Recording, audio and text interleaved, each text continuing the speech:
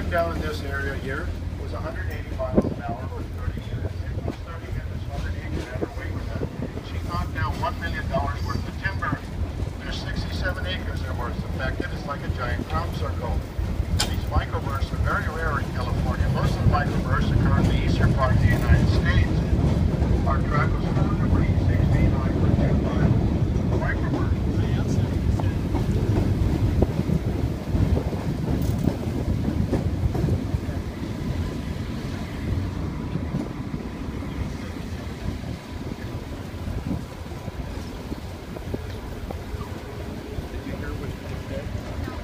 They had a rare storm here that created winds of like 190 miles an hour and knocked down all these trees. See that?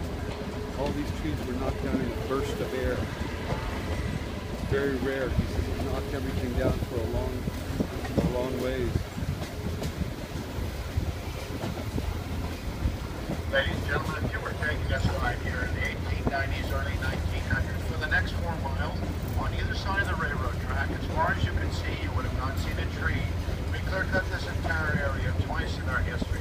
We came in here once in 1906 to help rebuild San Francisco after the earthquake. We came back in during the war years, 1939, to help out with the war effort. During that time, for the next 4 miles on either side of the railroad track, you would have not seen a tree. Wow. No trees on either side? We took our tunnel in 1898. We put down about 5 miles of track. At the end of those 5 miles, we need a logging camp. Anywhere between 200 and 300 men would live in the logging camp. And the first man into the forest to start harvesting these huge redwood trees were known as fallers. They used what was known as a springboard. This is a board that's anywhere between 6 and 8 feet long, 6 inches wide, 2 inches thick, tapered at one end.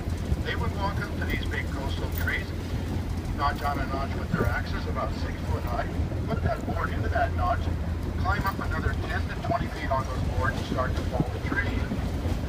Until late in the 1920s, we left the first 10 to 20 feet of the redwood in the forest. That's why you'll see all these large redwood stumps before Brighton and Northford. We had to do that for 2 reasons. In the 1890s, we only had oxen out here to get these logs moved around. The bottom end of a redwood tree was so big around, the first 10 to 20 feet was so heavy and full with water, they weren't able to move that portion of the tree. And when we did put that portion of the tree into the river and try to float it down in the wintertime, they would sink. They were known as sinkers. For those 2 reasons, until late in the 1920s, we were able to get steam junkers out here and have the first 10 to 20 feet of the redwood in the forest. Now those loggers worked 12-hour days, 2 men to a tree. Let's say a tree was between 12 and 16 foot through in the bottom end. They'd climb up on those springboards 10 to 20 feet and start to fall the tree. A tree that big took them anywhere between 6 to 8 days, working 12-hour days to fall. They put the undercut in with axes, the back cut in with crosscut saws. They remained on those springboards when that tree went over. There was no other place for them to go. When those kept the flying axe, they were paid $4 a day. Wow. In the 1890s was a lot of money. Now, once we had put down about 100 to 200 acres, in our wintertime had come up. We find fire in the whole entire area. That fire took care of 2 of our problems. Once we created so much brush with all of those trees, that fire took care of that problem. And the bark of those redwood trees between 6 and 14 inches thick. That water started to help that bark, and it hurt those trees at all. Now, those fires were out there, actually to the over the trees job, but they would actually cut the trees into 20-foot things. They were called buckers. They would hand brush with crosscut saws. Those hand redwood trees into 20-foot planes. When we were done with that, we went out with our oxen, or actually we went out with our peeling crew. 6 to 12 men would hand peel the bark off the trees with steel bars.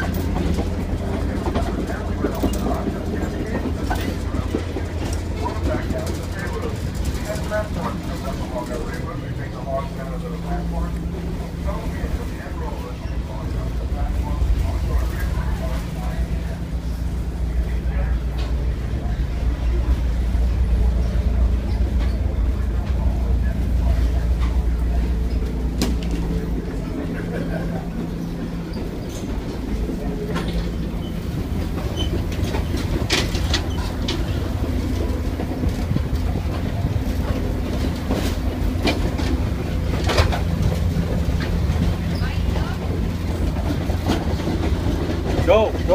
outside. You're not safe there.